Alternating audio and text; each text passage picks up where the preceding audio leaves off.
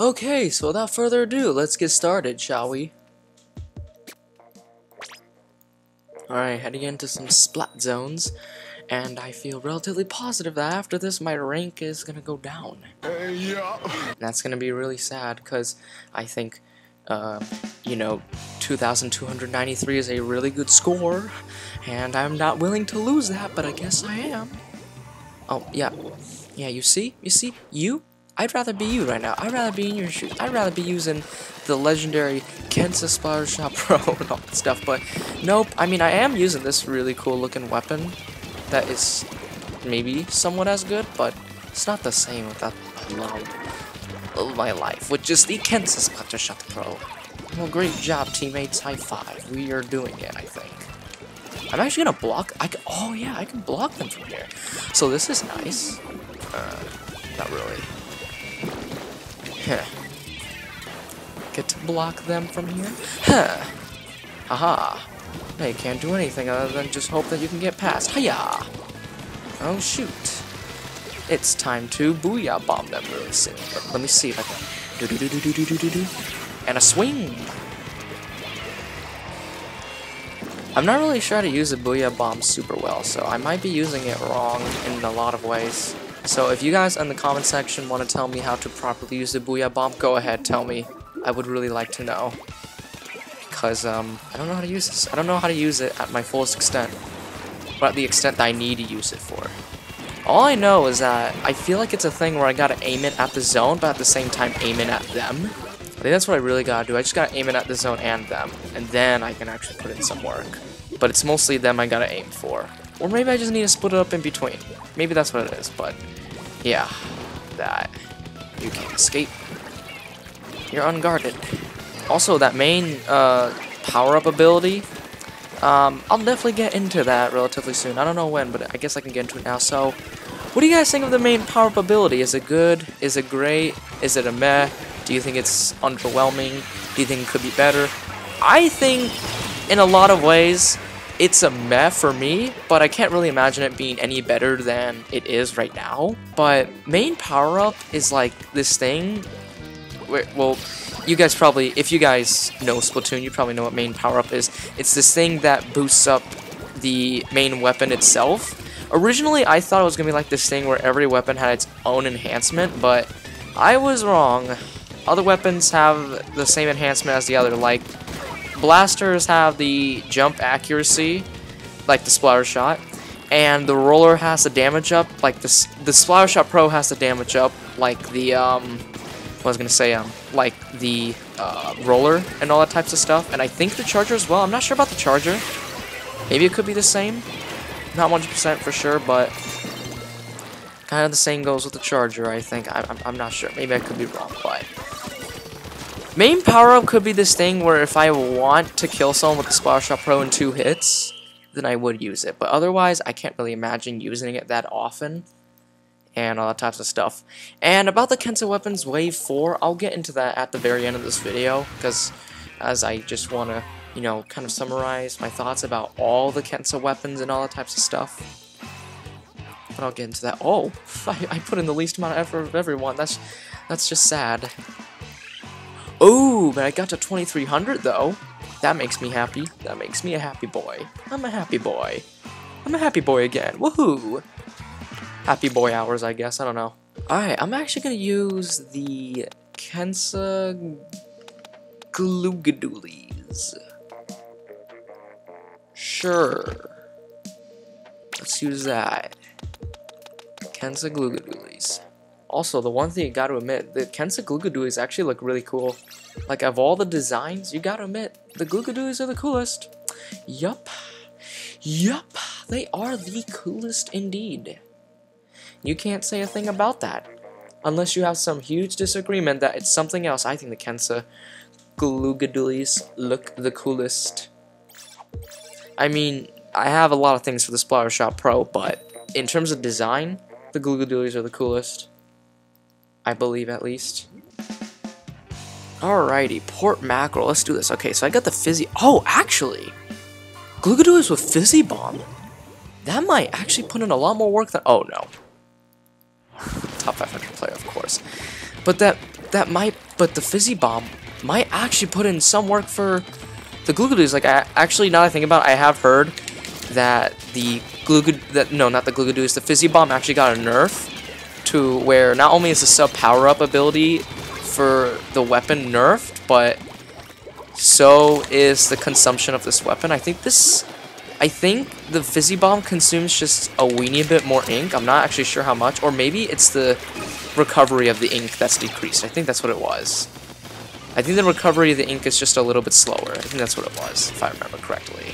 So, I even admitted, like, yeah, Nintendo, you need to somehow nerf the Fizzy Bomb in any way possible. Well, I guess they technically did it. They nerfed it, just not in a way I was expecting, but they still nerfed it to where it's a little bit more harder to use it. I think the reason why they nerfed it to where it takes a little bit longer to recover ink is to reduce the Fizzy Bomb spam. And even though it's kind of not working, but that's because I'm using ink recovery up and Sub Saver as my ability, even though Sub Saver was actually nerfed to where it doesn't do as much effect as it used to. But basically, they gave the Fizzy Bomb a small nerf to decrease Fizzy Bomb spam. That's basically what this is about. And we got Ink Armor so that we can fight them off and all that types of stuff. However, that Slosher's, I think, still alive. Yep, he's alive. He's got his Slosher, little Deco. His little Slosher Deco. I'm not gonna lie, when the main power-up thing finally came, I actually thought it was gonna be like this huge thing where it's like everyone's gonna use it, but I forgot. If it's a stackable, that means it's not gonna be extremely super strong. It will put in some work, guaranteed, but unless you're gonna dedicate an entire gear ability to it, I don't guarantee it's super strong. And I can't believe that woman just did that to me. She just ran up to me and just killed me. I was trying to charge up a Fizzy Bomb. Like, why you had to do it to me, woman? Why? Why? Hurry up, get the zone, because we are about to lose the zone. I can actually just stay up here and just throw it from afar. Maybe I should have actually equipped that one shirt that has Sub Power Up and Sub Saber. Did I say Sub Saber? I mean Sub Saver, not Saber. I apologize. Not gonna lie, I did not think they were going to make a .52 gal Kensa weapon. I think that's a cool idea. I mean, I think I would have preferred the .96, but still, .52, I think I understand why. I think the .96 can't be any better than it already is, unless they like change its kit majorly to where it's like super duper powerful, but I think it's just fine. Oh shoot. Oh boy, everyone's dying. Again. Hold up, we gotta spread out just a little bit so that we don't all come in one side and just all die at the same time, even though if we all come in one side, that means that we can put in some— No! Oh no! She's gonna kill us all! No!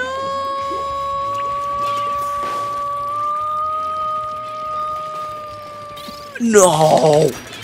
Gosh darn it! Does God do this to me? Dang. Oh, wow, okay. Well, that's fantastic. Can't believe that just happened. Well, great. We lost that match. Ah, jeez Louise. We were doing so well, too. Okay, never mind. Everyone except for me. And the person below me. Well, I think the person put in just a little bit more. Oh, okay, that's just fantastic. That's utterly fantastic. Okay, you could just go right ahead. Just do that to me. Fine, fine. Just go right ahead. Do that to me. Do that to me. Go right ahead. So anyways, that was the Kensa Collection Wave 4. I don't think I'm going to dedicate an entire video for, you know, the second variant, the Bloblobber, the Explosher, the Nautilus, and the Ballpoint. I think that would maybe be another time, but I don't really guarantee it. Because it's like, these weapons are pretty good. If you guys really like these weapons, good for you. But personally, I don't really care much for them. It's mostly the Kensa weapons, because they actually provide something. So, what do I think of the Kensa Collection Wave 4? Well, these are supposed to be a combination of all the Kensa waves.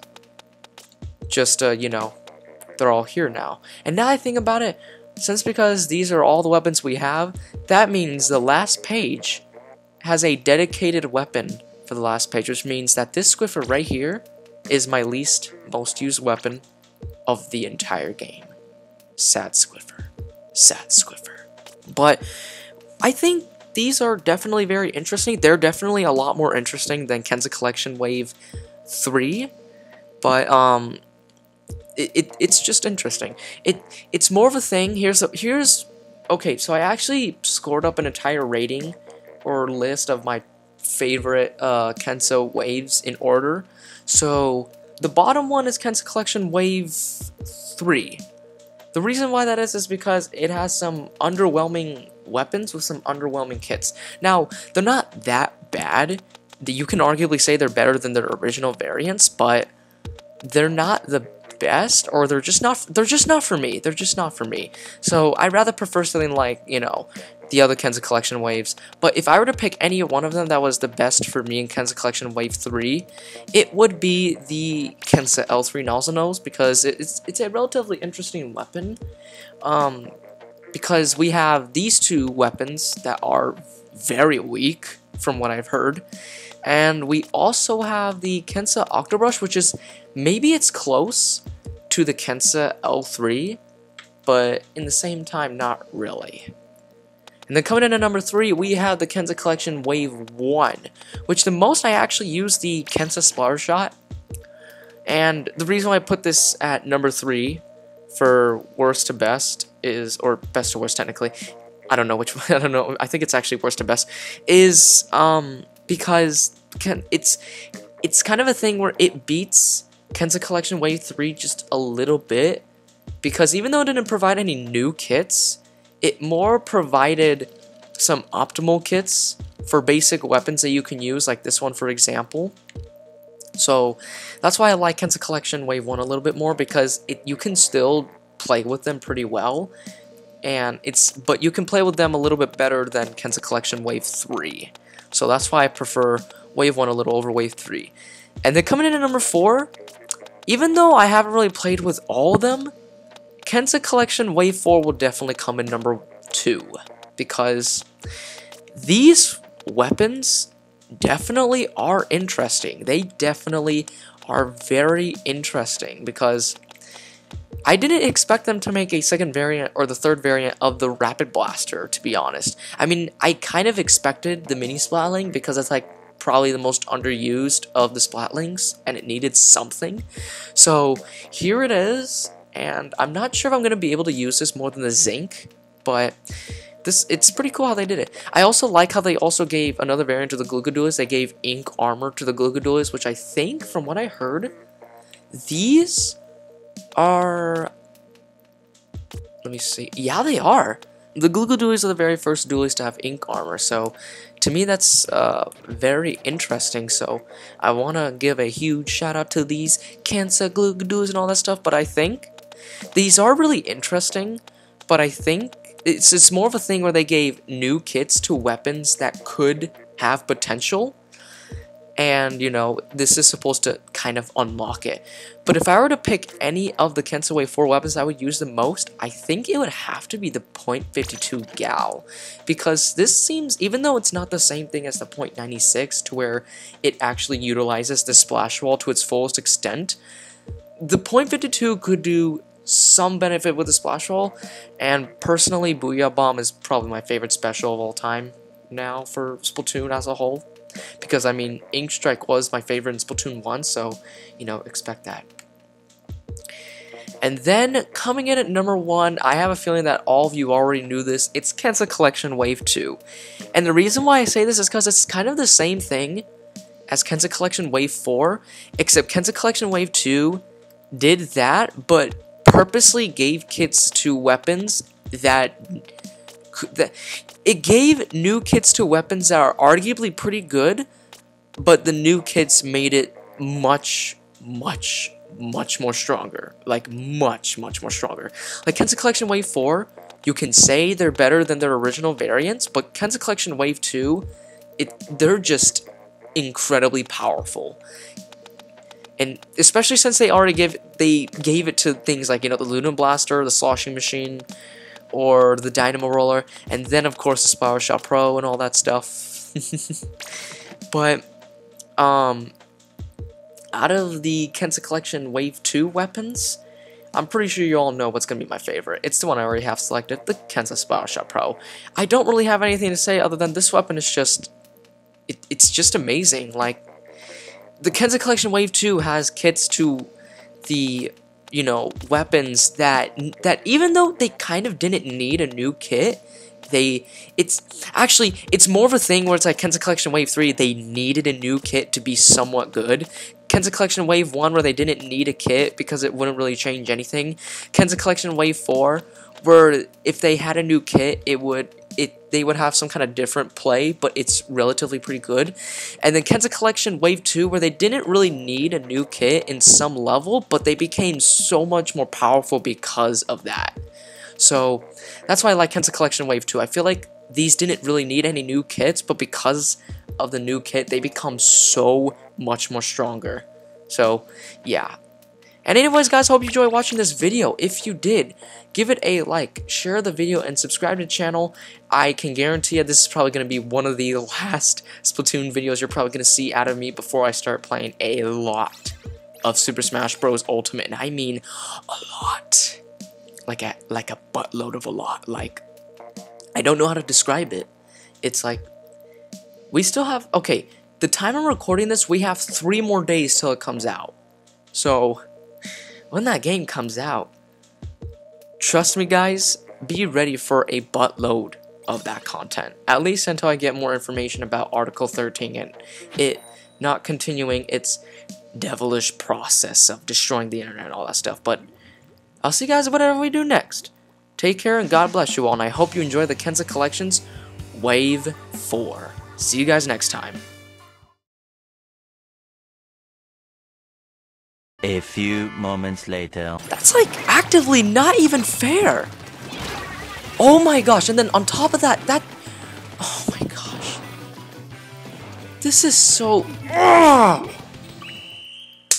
They just had to put the two most annoying people that was in this lobby on the exact same team. You got the Splat Charger, which probably had more range, then the Splatbrella, which had more damage. Like, so much more damage. Like, that was actively unfair. You're gonna give this... It was a top 500 player anyway, so that's just on... Oh